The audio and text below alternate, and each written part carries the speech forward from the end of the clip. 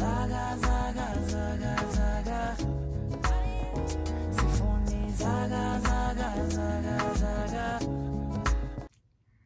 Hi guys, my name is Nolene Tane, and this platform will be using to simplify finance terms and make them more understandable for the masses, and also help you think about money differently and find ways to use it better.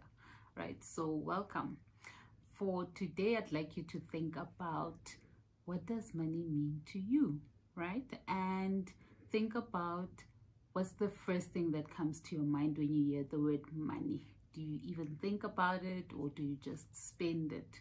You earn it and you spend it. In Economics 101, we are taught that money is a medium of exchange, a store of value, and a unit of account. What a medium of exchange means is that you pay for things with it. Essentially, you exchange money for goods and services. And then a store of value means that if you don't exchange the money and you hold it in your account, bank account, or in your wallet, you are maintaining its value. So you are deferring consumption of goods and services until a future date, right? And then a unit of account means that we measure the value of goods and services against one another.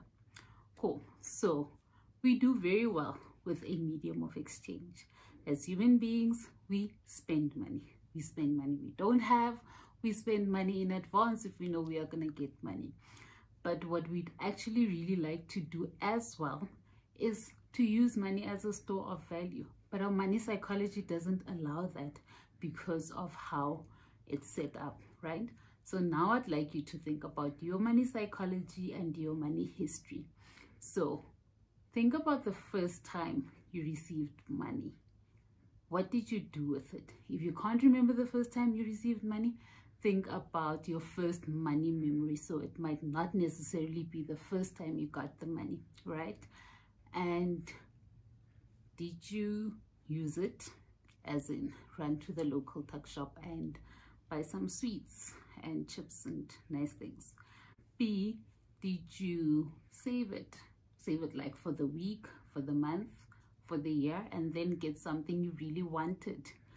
Or C, did you make a really bad investment? Like, did you give it to your parents as a loan and they never wanted to give it back?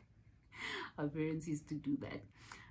But without knowing, then we were creating money habits.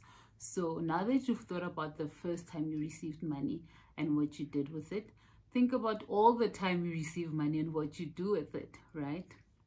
And find in that the pattern that is created. And this pattern would have then brought out your money habits. What money habits do you have now? How did you create them? How would you like them to change? What would you like them to look like? So that's it for today.